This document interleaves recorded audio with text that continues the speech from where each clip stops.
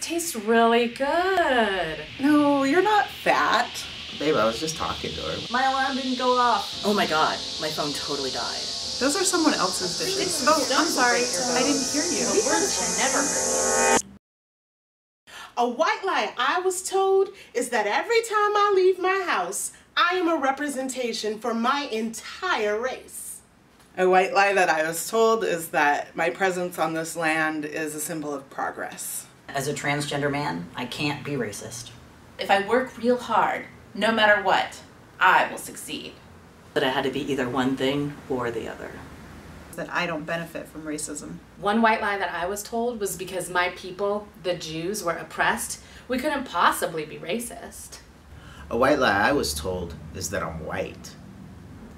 A white lie I was taught was that thinking and talking about race makes my life harder, not better.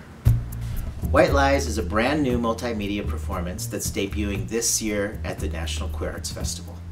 Every single dollar that you donate is going to help us put on this production in June so that we can hire ASL interpreters for the show, pay for things like props and rehearsal space, as well as make sure that we're able to pay all of our artists and our crew. Donations of every size are warmly welcomed, and we're offering some pretty cool perks to say thank you for supporting art rooted in social justice. We hope to bring humor and hope to conversations about race in the United States, but we want to mix it up with theater and dance and laughter and joy and romance and really revolutionize how we move forward.